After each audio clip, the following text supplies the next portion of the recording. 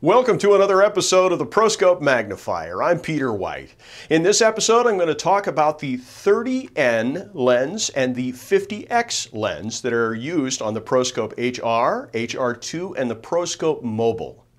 The 30N lens was made for primarily dermatology. Now, you notice the A-B switch on here? So with the ProScope Mobile, the Wi-Fi unit, when I have this in the A position, that's the white or reflective LEDs, and when I switch it into the B position, that's the blue or polarized LEDs. Again, the main reason for this is to be used in dermatology. So I'm going to switch this to the A position, and you can see that ugly mole on my hand, and you can see the reflection of the skin there. But if I flip it to the B position, you notice it knocks off those reflective highlights off the skin. For a dermatologist, this allows you to see slightly subcutaneous or slightly beneath the skin surface, so you can see the vascularity or the blood vessels all around a particular area. So again, here is the A position with the 30N lens attached on the ProScope Mobile, the Wi-Fi unit, which is reflective, and then here is the B position. This is the ProScope 50 power lens. It's in just about every one of our kits, and it's a great place to start in science education. And it's also great for many things out in the field. Like the 30N, it's a white cone and has two distinctive settings. Touch view. See, the focal point's right there at the end of the lens cone, and it's nice and flat like that. It's a wider field of view than the other lenses. And distance view.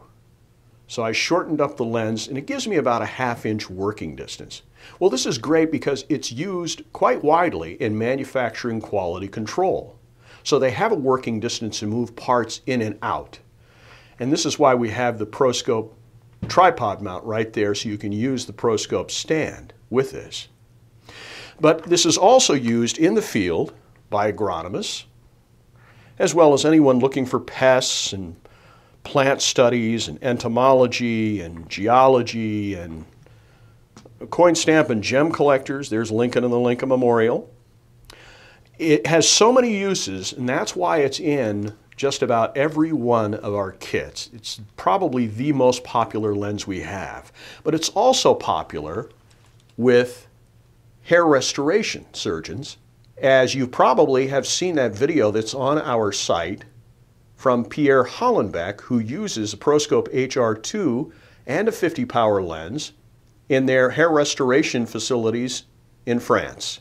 So again, this is the ProScope 50, M50 or 50 power lens, and this is for the HR, the ProScope HR2, and the ProScope Mobile, our Wi-Fi unit.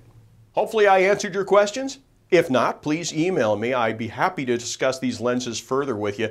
Also, send me your suggestions for upcoming episodes. And if you have a video of how you're using your ProScope, we'd love to have you on the ProScope Magnifier.